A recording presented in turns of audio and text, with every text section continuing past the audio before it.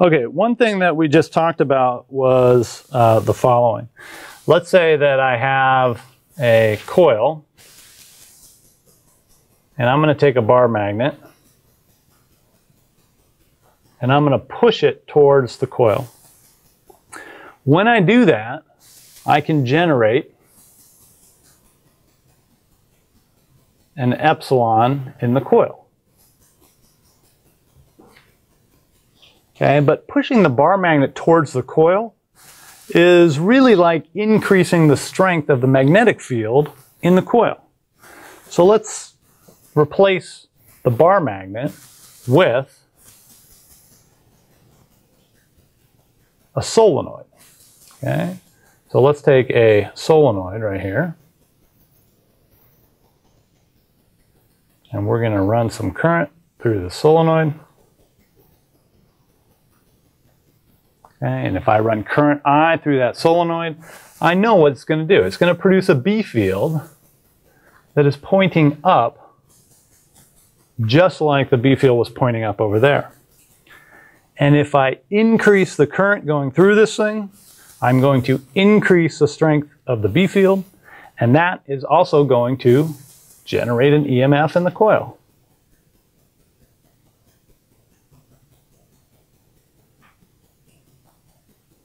Okay. And in fact, we know what direction it is. If B is increasing going up, then the coil is going to want to oppose that, and so it's going to have a current in the opposite direction. And now, here's the cool thing, right? Let's call this current in the solenoid the primary, and let's call this one the secondary.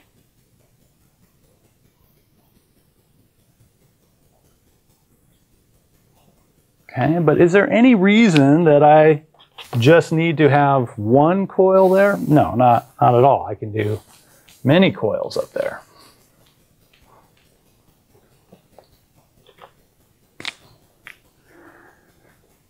But let's think about the following. Instead of doing that, right, let's do just one coil to simplify everything. So I'm going to make one coil, like so.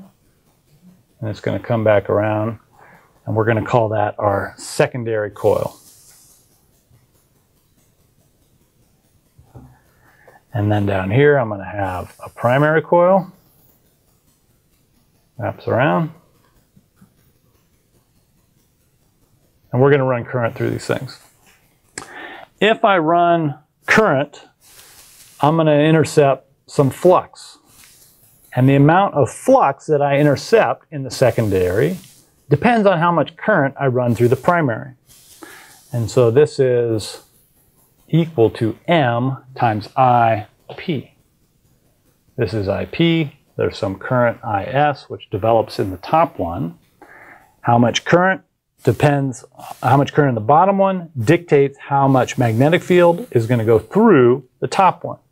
And so you get this factor M in there, where M is something called the mutual inductance.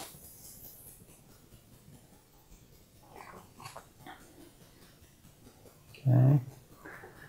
And now we're going to go back to this case where we add many turns to it.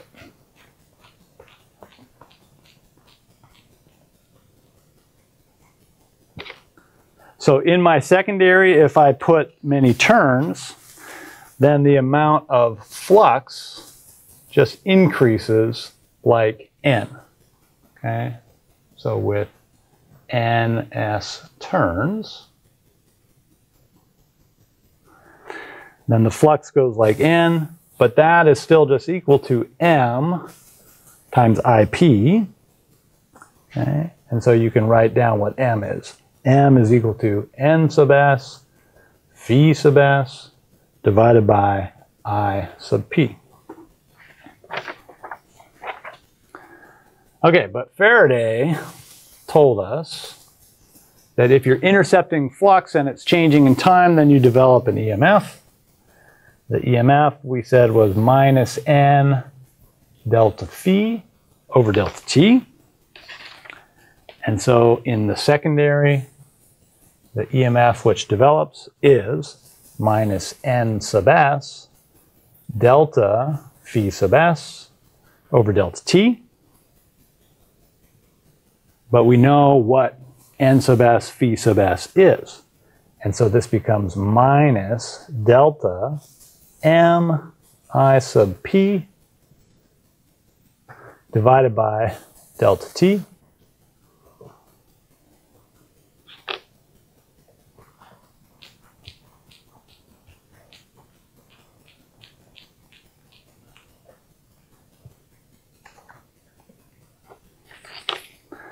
And we get an equation for the EMF in the secondary. It is minus M change in the primary current, delta IP, divided by delta T.